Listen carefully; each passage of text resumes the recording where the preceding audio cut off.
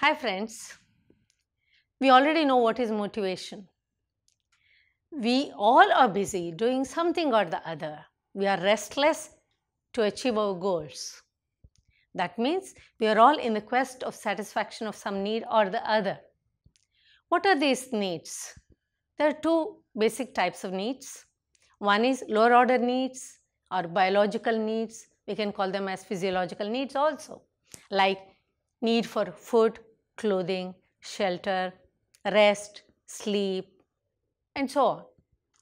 Once we satisfy these needs, higher order needs such as psychosocial needs emerge. Need to stand on one's own feet, need for love and belongingness, need for having one's own identity, and all this. And motivation, as we know, is that energizing force which drives us towards the achievement of our goals. It is that force which directs and controls our behavior towards the achievement of goals. Here, let's understand Maslow's theory of self-actualization, in which Maslow has arranged our needs in a hierarchical order in the form of a pyramid with lower order needs at the base and higher order needs towards the apex. Hi friends, we are all busy every day, focused on doing something or the other.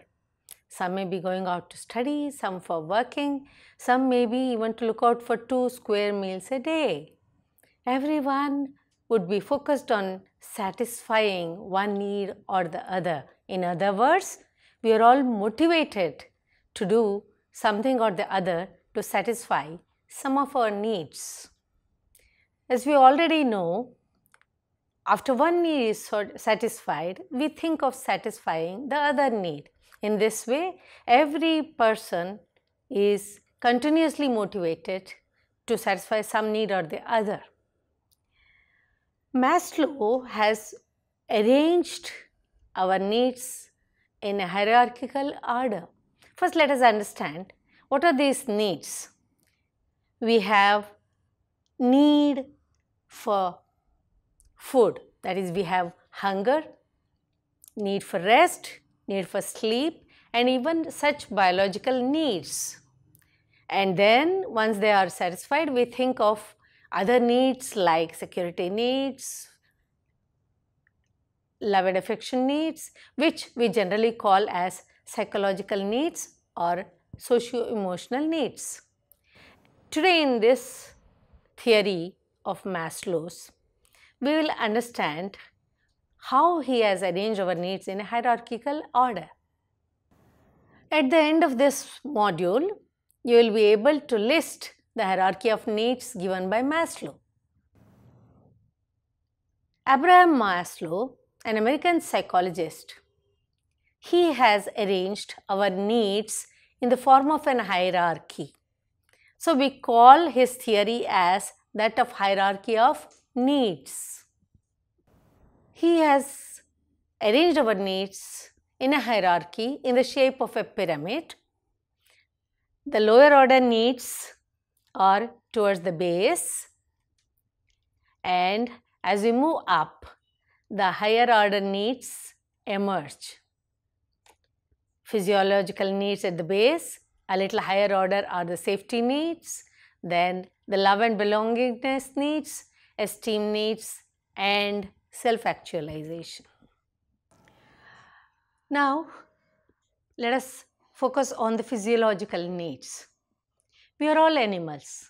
Just like animals, we all want to satisfy our basic needs, the biological needs, the need for food, clothing, shelter, rest, sleep, and so on. And then emerge the safety needs. When we say safety needs, they need not be only physical safety, it is even emotional security, social security. And then once we feel safe, we think of belonging to the society, community outside, and then emerge love and belongingness needs. These are all classified as lower order needs by Maslow. Even among these needs, physiological needs are satisfied first, and then safety needs, and then love and belongingness needs. Let us see what Maslow calls as lower order needs.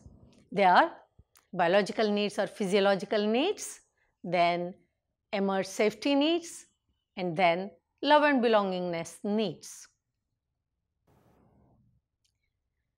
After satisfying all these needs, we think of esteem needs, and then comes the need for self-actualization.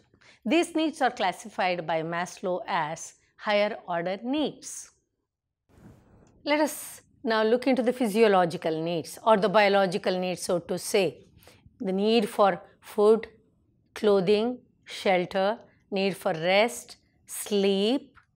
Then we have safety and security needs, then love and belongingness needs, self-esteem needs, and need for self-actualization. Of these, the physiological needs, the safety needs and security needs, love and belongingness needs are the lower order needs, whereas the self-esteem needs and the need for self-actualization are highly derived needs.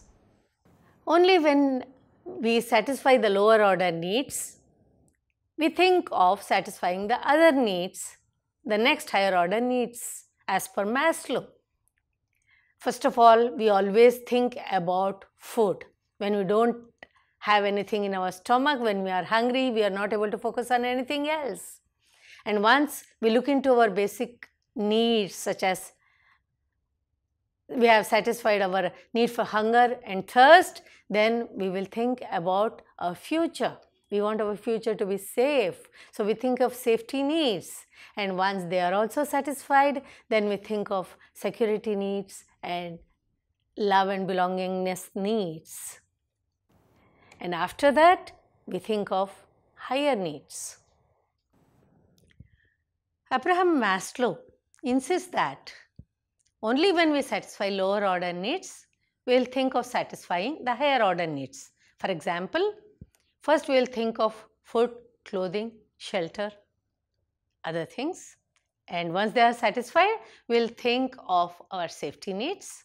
After they are satisfied, we will think of love and belongingness needs, and so on, and move towards self-actualization. Thus, Maslow's theory of self-actualization is all about arrangement of our needs in a hierarchy in the form of a pyramid with lower order needs at the base and highly derived ones towards the apex. Thank you.